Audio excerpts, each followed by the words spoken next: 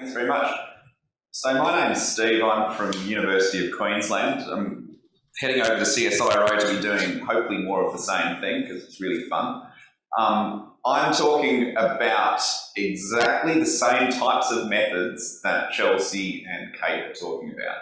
And I think getting the definitions right to begin with is really important here as well, because Chelsea's talking about Wizard of Oz. I'm talking about speculative design and design fiction.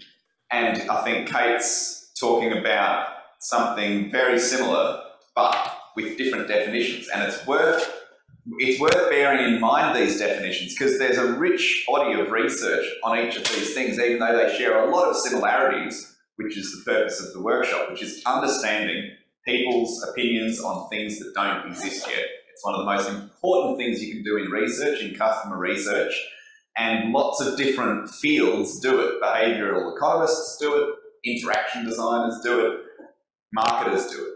And it's just worth noting down these terms because there's so much cool research, there's lots of cool literature on each of them.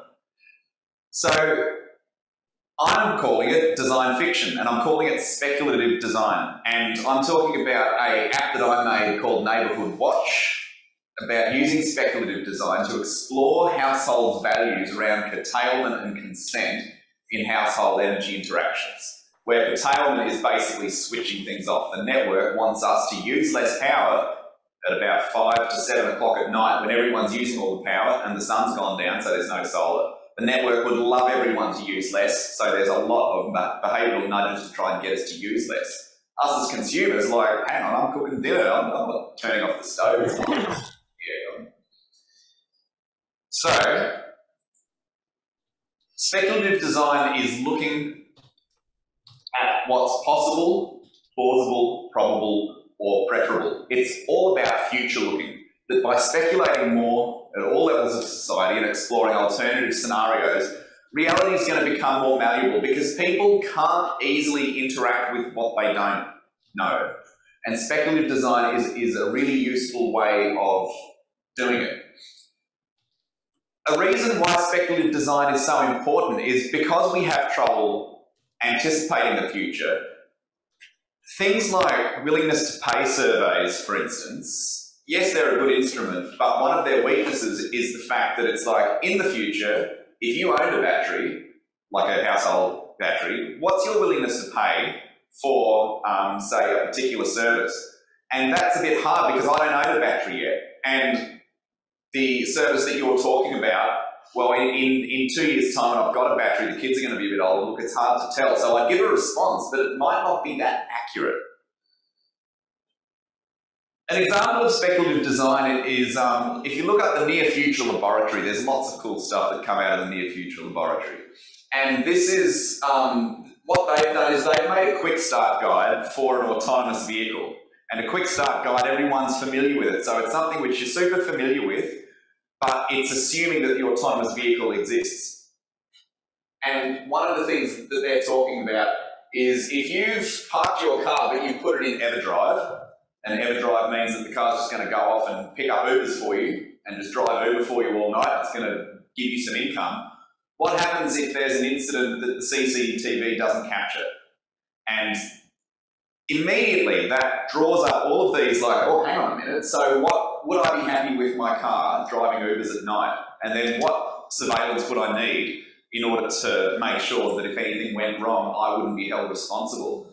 So in something as simple as a quick start guide, it's suddenly evoking all of these like values, emotions and stuff, which puts you in a good position to start talking and having conversations about the autonomous vehicles and the future of autonomous vehicles. You can ask people about trust and privacy, and after they've read this quick start guide, people are much more able to talk about it, whereas if we just sat down and said, oh, what do you think about trust in autonomous vehicles? You'd be like, I don't know, can it park itself?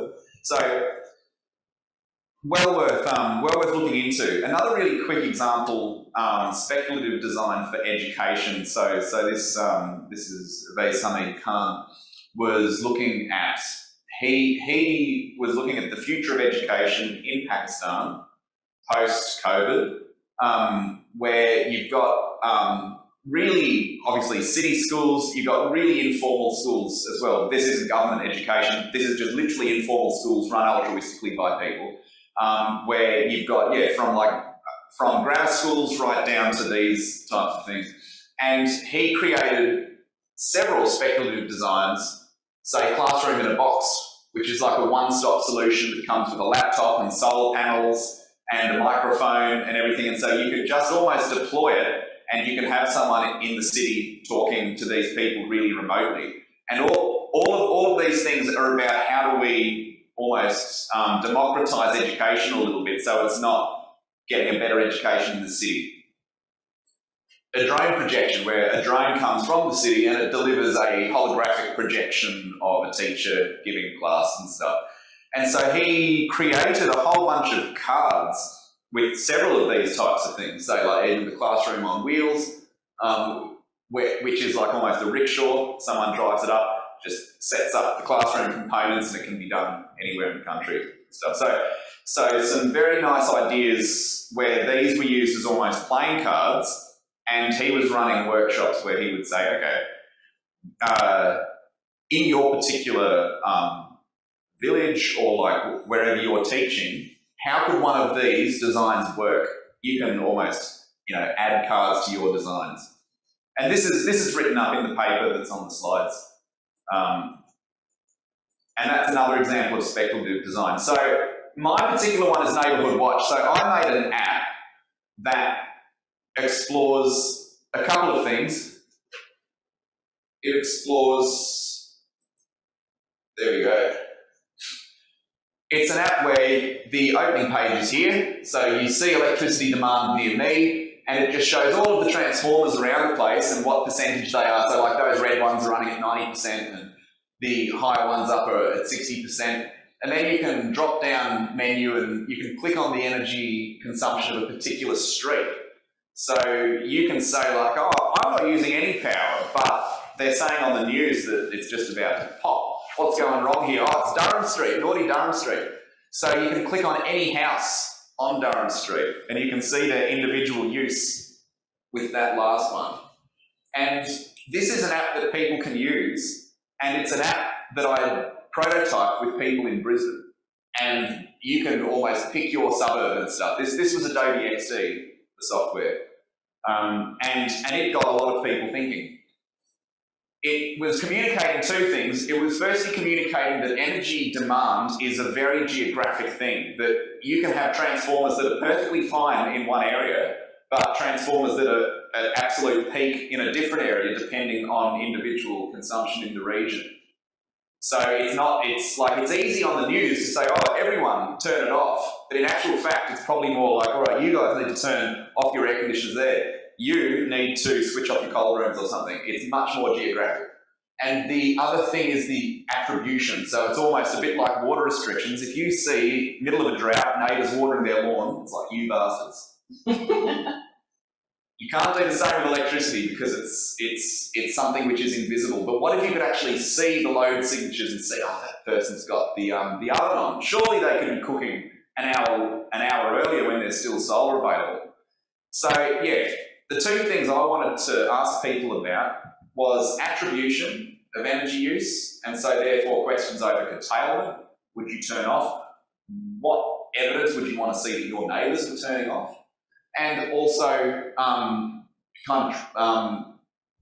guess it's a bit to do with trust, but also just the geographic distribution of energy. So once people use this app, and with Adobe XD you can prototype it, so it literally comes as an app, like it's a Chrome extension, but it behaves like an app. So you can click through it.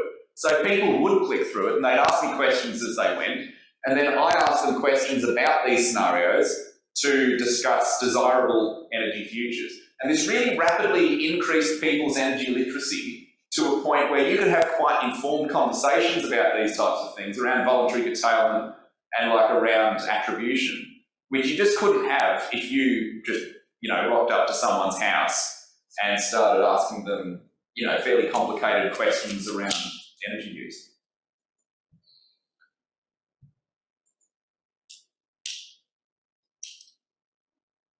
This is kind of the whole privacy thing was a real, the findings which are in the paper, like if you just Google neighbourhood watch with watch having 2 T's, so therefore make sure it's in quotation marks, neighbourhood watch, we wrote a paper on it and came up with some interesting findings about charting awareness and values towards privacy and consent, and exploring barriers to motivation in energy network concerns, such as voluntary curtailment.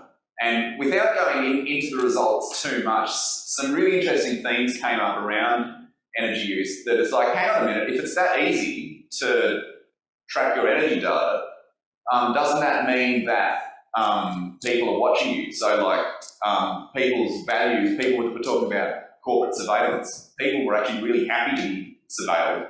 It's just like, oh, look, Siri's listening to all your conversations, Alexa's recording what you say. So yeah, look, energy data is just pretty much the same. Someone said, well, what does that mean about my kids? Because if they're surveilling me through the energy data, they're probably surveilling my kids as well, because you can, you know, through load signatures, you can pick up things like, say, heaters and like, what if, you know, I could bust my 12-year-old for being up past midnight and stuff. Talking, yeah, inter-family concerns and surveillance. Yeah, if they're monitoring me, they're monitoring the kids too, right? Should my kids know? So consent started to come out as like, hang on a minute, how do we consent to this? Something like Google Maps, you don't sign a consent form saying, I agree for the front of my house to be photographed and for the top of my house to be photographed and for you over time to be able to see the different things in my front yard, such as how I'm maintaining my trees and stuff. There's no consent there, but it just happens and everyone's just like, oh yeah, fair enough. Whereas other things like, say, healthcare data, very managed. You have to sign forms. I agree to share my data with you. So we were having these conversations about where energy sits in terms of the future of almost corporate surveillance and energy use data. Where should consent happen? We were getting some really good conversations here about what the future of energy should look like. And it was all thanks to speculative design, basically, enabling you to, or enabling the participants to suspend their disbelief about change and go, wow, what if this actually existed? So you're talking about something which exists. So I can really recommend it. What we're going to do, we're going to work in groups. We've got about 20 minutes, I think. We're going to work in groups to design an alternative speculative energy future to engage participants in conversation about desirable futures.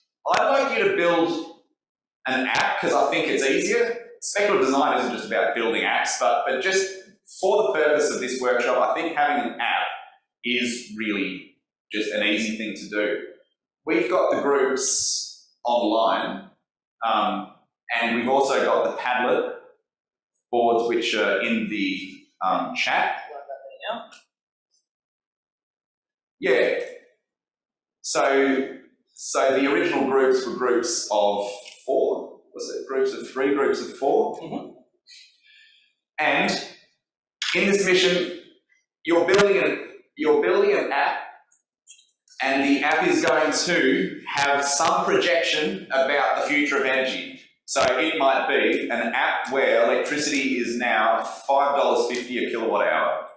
So right, I mean, at the minute it's 25 cents a kilowatt hour. What if electricity was $5.50? Everyone's whinging about electricity use, but really, you know, we got lots of stuff on. I've got all my sound system turned on at home. It's chewing up power. If electricity was $5.50, you'd really have to manage it more.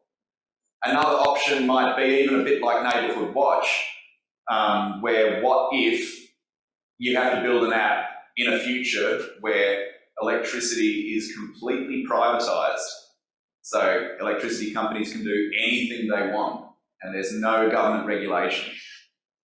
You might design an app about where there's an electricity future of completely cost-reflective pricing. So you might even be paid to use power in the middle of the day, but then it might cost $15 a kilowatt hour for just half an hour at peak time. So it's up to you to discuss in your groups kind of which one, but you just have to create an app to assist people with one of those possible energy futures that gets people in the mindset of that future. Now, does that make sense? Any questions and any questions online? unmute yourself and jump in rather than chat.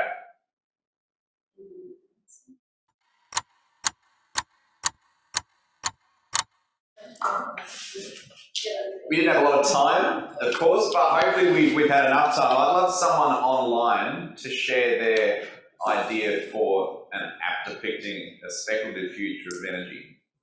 Who'd like to go? Feel free to unmute yourself and jump on in.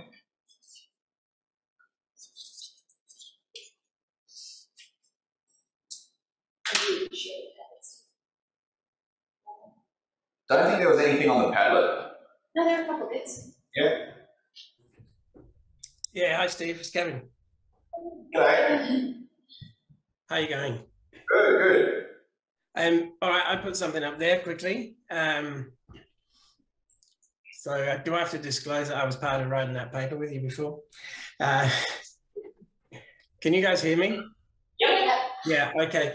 All right, so I put something down there under group 1, and while it was a brief exercise, I think, and this is something I've thought about before, I hadn't thought about it at this level of practicality, so that was really useful to spend just those few minutes.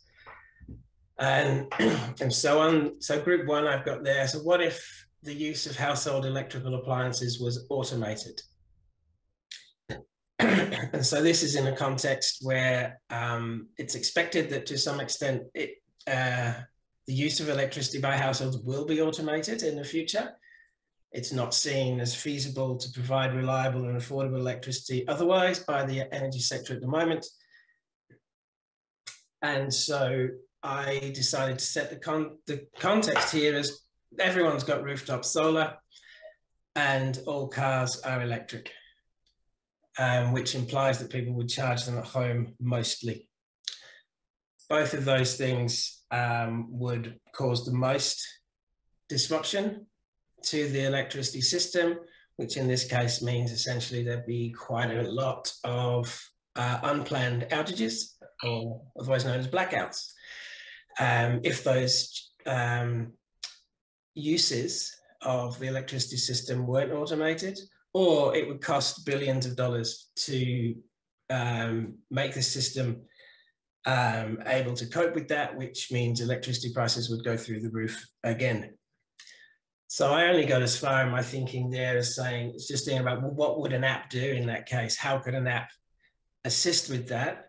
Assuming that, well, we know that people won't be happy with things being fully automated, but using an app and, you know, whether it's Wizard of Oz or the other approaches being used under different terms, then it could usefully find out, well, what exactly is it that people would object to? So I think that would be a really useful exercise in my research context.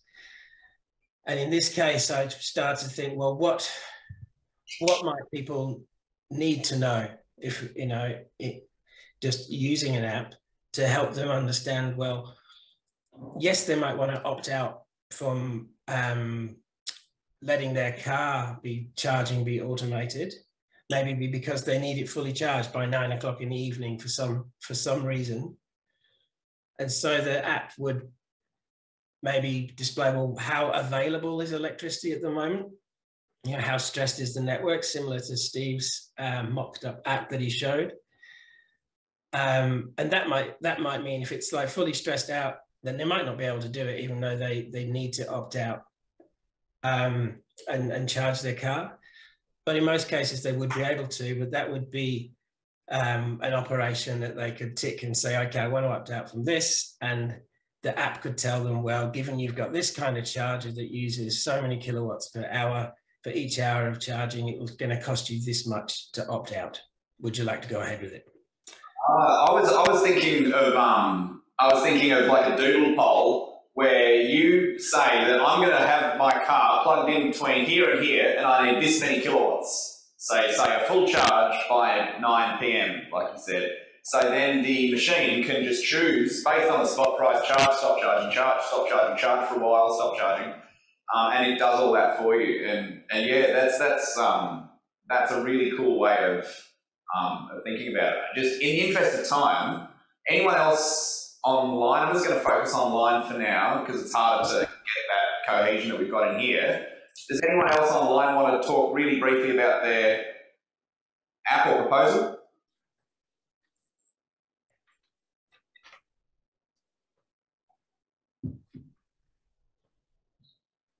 I think Kevin might have led the charge with that one. There were too many more things to put through. No worries. Well, I'm happy to keep going and to jump on to Kate. Yeah.